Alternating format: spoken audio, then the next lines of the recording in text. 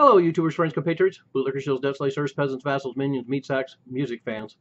I'm a useful idiot, and welcome. And of course, if I'm talking about music, my first love, inevitably, it's because another giant or legend or personal favorite of mine has passed on. And in this case, it's Jaki Liebezeit, the drummer for the legendary German group Can.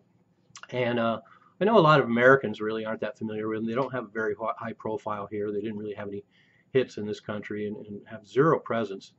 But the group Can made somewhere around 12, 13 albums, not including all these rarities and outtakes and reissues and compilations and whatnot. So there's a lot of material out there, and of course there's a lot of things that I will attach below so people can familiarize themselves with them if they so choose. I recommend it.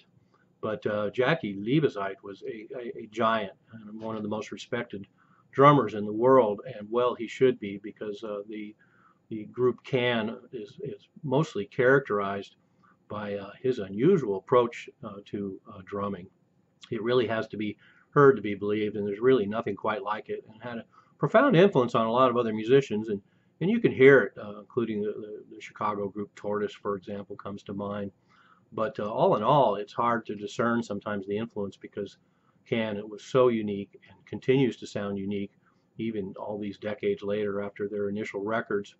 And they came out in 1968, as I understand, with the album Monster Movie, although there's material that precurses that. So they were active before that, and then also Jaki Liebezeit, excuse me, was also the drummer for Manfred Schoof jazz group before that. So he comes from a jazz background.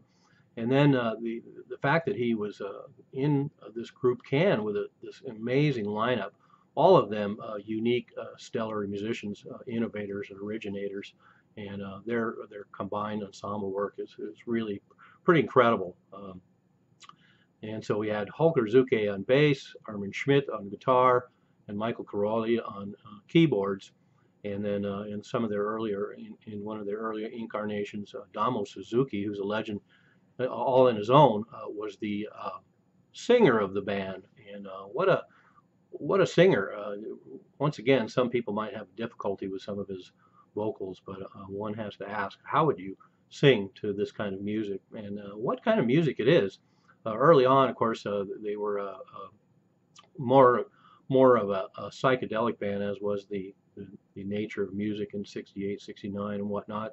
And then they moved into the so-called progressive movement, and then this whole phenomenon in Germany that's now referred to as krautrock is really quite a chapter. And there's a lot of groups like Faust and Can that are part of this, and are all very unique and very interesting and truly original.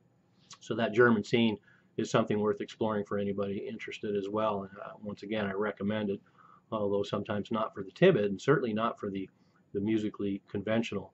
But like I say, Jaki Liebezeit's contributions to the band are so crucial and so paramount to their overall sound, with these patterns that he would create and integrating with the rest of the group.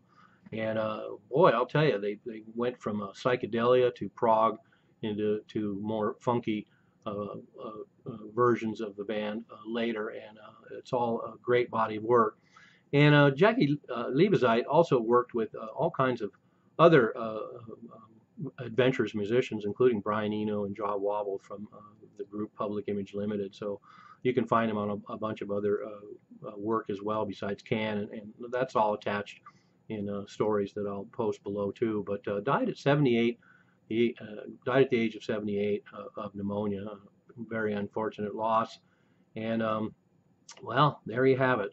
Another passing of a giant. And I tend to get more heartbroken about things like this than some of these big stars who pass on.